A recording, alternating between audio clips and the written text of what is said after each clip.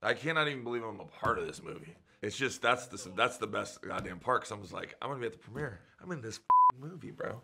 I can't believe it.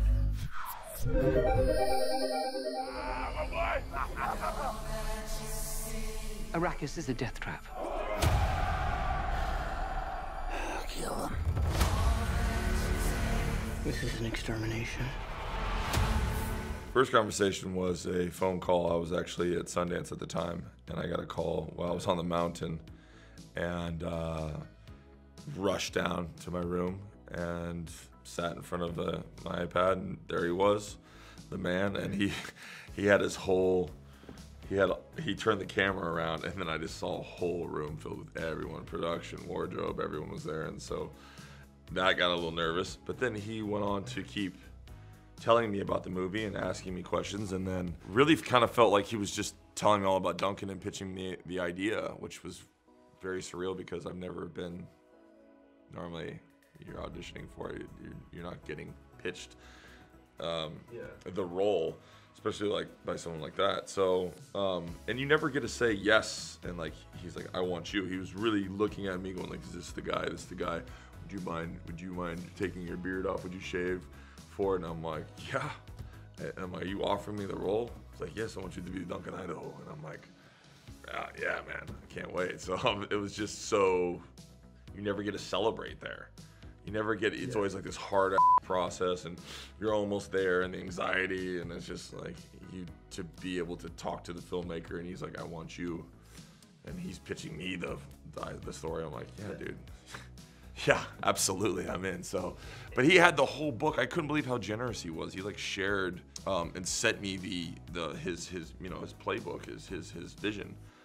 Like it was just like, yo, hey buddy, there's just an 80-page book I made with every picture and everything that's in it, and like, you know, and there's literally moments and drawings that are in that I remember that are in the movie, you know, that are in that book that are in the movie. I couldn't believe how like spot on. It's unbelievable. And even to that, I went there, like, and I went with my buddies, and we went out and shot in the desert just so I could have the feeling of like being in Wadi Rum, being on Arrakis by myself. And so I was in wardrobe, and I went out and wandered around from like, I guess say like 11 to 3 in the middle of the day, and we'd go shoot in different places and climb mountains and do all this different stuff. And we made a little piece, and we showed it to Denis, and he was so inspired by it that next day, they didn't let me go in that time where we don't shoot in that high noon. So he took me and we went out and shot, just very simple with Greg.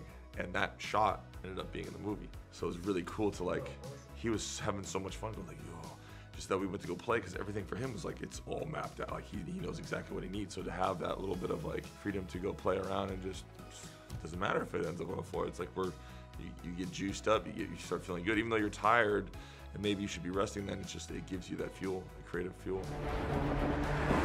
A boy. Hey, Duncan, can I trust you with something? Yes, always, you know that. I've been having dreams about a girl on Arrakis.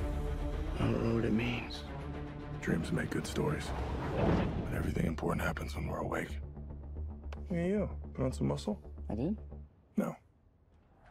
Well, I mean, I love the idea of serving something, there's something that's greater than you. And, you know, I play a lot of outcasts and kings and men that are, you know, do bad things. And this was nice to be like a samurai, to serve, to be that knight, to give everything for this family. And I love that.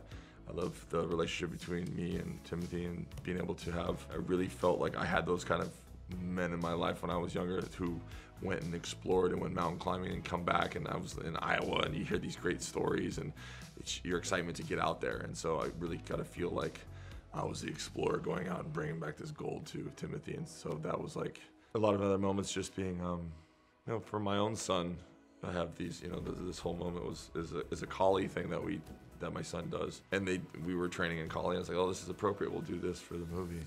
And it's signed to my son, to, you know, and he's 12, and to be like, oh, your dad's up there, and it was pretty heavy to watch that last fight scene with him. And, you know, I'm okay sitting right here, you know, but like 12-year-old boy going like, Papa, no, and you're just like, oh gosh,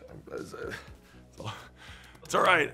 That's the way you want to go out, taking out 19, you know, like you want to go out that way, taking out 19 men, protecting your boy. That's how you want to go down. And then you get back up and you finish him off.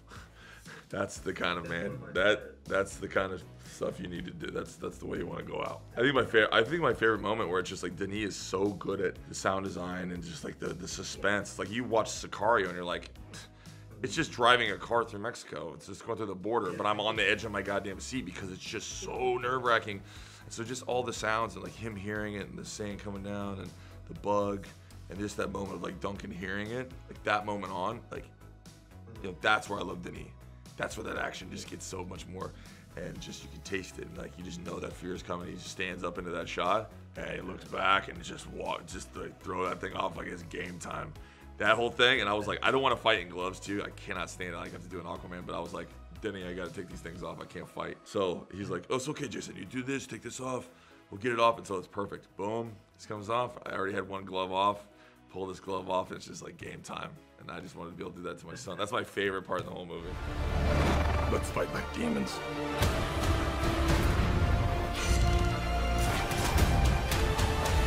Stunt team had, Stunt team and Denis definitely wanted to, they had a style that they wanted to do. I trained to do Kali, which I've never done before. I love fighting with knives, so like very close quarters, which is, it's nice to have that kind of intimacy with these little short, kind of like samurai-esque blades.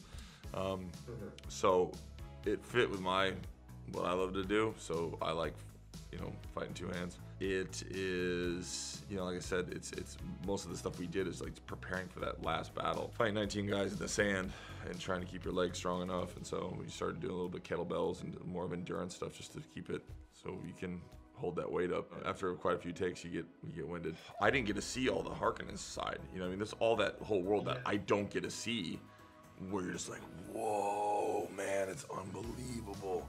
So I've watched it 4 times, bro. I'm uber fan, and every time I watch it, it gets better and better and better. The premiere will be the 5th time, and then I'm gonna go watch it in IMAX. I want to see it I want to see it in IMAX. So, but the sound, the first time I saw it was in the sound mixing booth in Toronto. So I was shooting C2, and I got to see it with like the best sound quality ever. That's like where they mixed it. So that was pretty amazing. Like it wasn't the most comfortable, like, whatever seats for that, but it was for just, you're sitting at the control center going like, whoa, so heavy. I'm claiming it right now, dude. I guarantee they get the Oscar, 100%. My favorite day of set was definitely when we were all together, when Javier walks in, when we get to meet Stilgar. It'll go down in my, like, top 5 moments, because you get to work with those heavy hitters. I've never stood and acted with that level of talent before. I'm definitely the shittiest one in the whole room, and I was really afraid that they're gonna find out, and I'm the one that has to do all the sci-fi jargon, which is like, oh god, they're hiring me to do this. And so I just never seen it. We were all very close. Javier was so sweet, and just being able to talk with him, and right before he does the scene, totally different dude, walks in to that scene with so much mana, like so much power, and like just, he didn't miss a beat. Like there's stairs, he's walking just straight through, just struts straight in, and just eyes everyone down. And I'm just looking at him going like, I can't, this guy is like rolling up like Mick Jagger, dude. This guy's just so much confidence. He gets to me and looks at me, and I'm just like, well, we're supposed to be friends, so I went there. So I'm like, thank God he's not eyeballing me. I have a little smile. He looks at everybody else, and that's when he spits. And it's just amazing to watch him just stare down everyone. And him and Brolin, they've done enough films together, so they're great. But just to watch like him and Brolin have to be lock horns, all the time, and I'm just like, hey, he's my buddy. I'm friends with everybody. So I'm just kind of like, I'm cool, man. You're standing here in the middle of like a No Country for Old Men. Oh, bro, just pinching myself and just praying that Denis is just not gonna go like, it's too late to recast, like he's not as good as I thought he was going to be. But just seeing it live, nothing like it, man. He's all that in a bag of chips, man. I must not fear.